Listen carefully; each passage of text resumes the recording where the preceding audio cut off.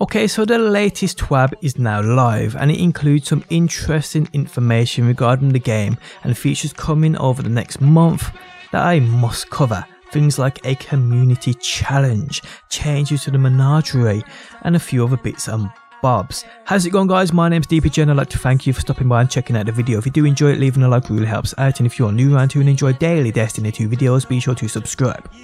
So the TWAB you will find linked within the video description if you do want to read through the entire post. It basically starts off covering news I've brought you guys already. Things like the director's cut by Luke Smith, the articles or 3, cross save, finishes what we learnt about at Gamescom, a Gamescom trailer of Shadowkeep, the Season of the Undying trailer. I've brought you guys all kinds of videos on these, covering every spec of these actual videos. We got the stream they did at Gamescom with Inside Xbox, both trailers and a few other bits and bobs. But like I said, if you do want to go through all, you'll find it linked within the video description. Then goes to talk about the Great Migration, which is basically cross-save and people moving platforms, switching platforms. A lot of people moving to PC, which I can understand. And it goes and it talks about this also, which is probably worth noting, so I will. As we prepare to transition Destiny 2 to Steam, your last chance to purchase Destiny 2, any expansions or silver on Battle.net is September 3rd, 2019. Additionally, players may pre-order Destiny 2 Shadowkeep on Steam, but will not be able to play until October 1st, obviously. Additionally, players may begin to purchase silver on Steam starting October 1st. With Season of the Opulence coming to a close, we wanted to make sure you had ample time to get into the action with your friends on PC and got proper warning before your favourite Eververse items went on hiatus.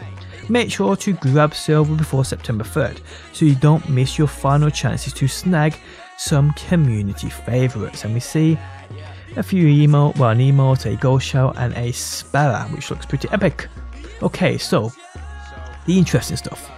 Iron and Valor. Next week begins your final month of Season of Opulence. Lord Saladin returns with the power-enabled combat of the Iron Banner.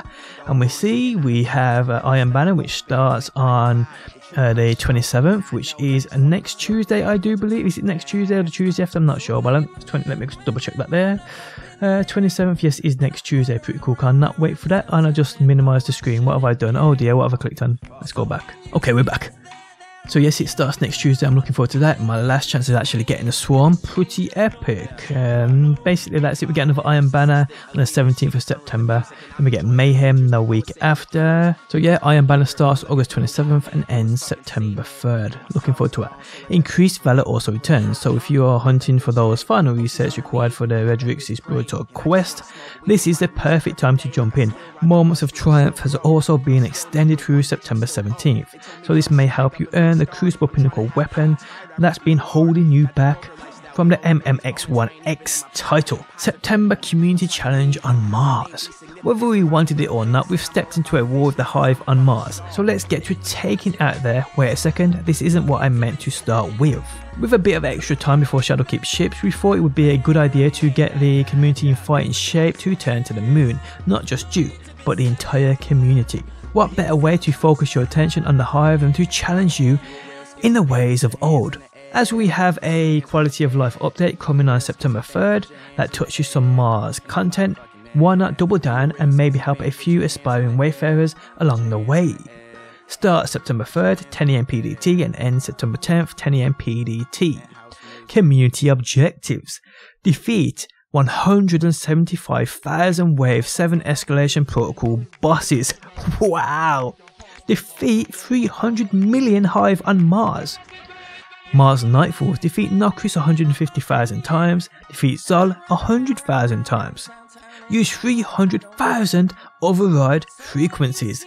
Wow! Rewards. Now, this wouldn't be interesting without rewards. If all objectives are completed during the event, any player to complete at least one Nightfall will be granted a unique emblem, granted to only those who rose to the Mars challenge.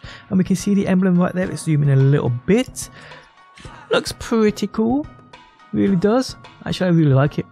Okay, so it also states, this also serves as an opportunity for you to further impress Emperor Callus.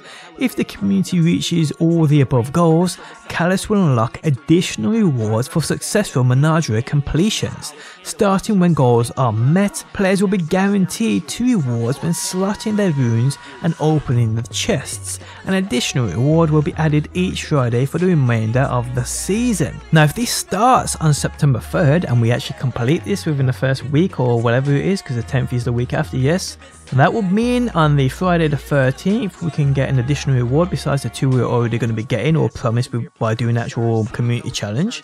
The 20th we'll get another additional reward, so that could be 4 in total there, and then 5 on the 27th if my calculations are correct, or it could be 4 on the 27th, 3 on the 20th and 2 on the 13th. Just depends on the way they actually do this and drop this, but it's actually a pretty great incentive in getting onto Mars on September 3rd and killing the heck out of as many hive as you can. I know I'll be farming this. I'll definitely put in my percentage of escalation protocols, nightfalls and whatever else is needed.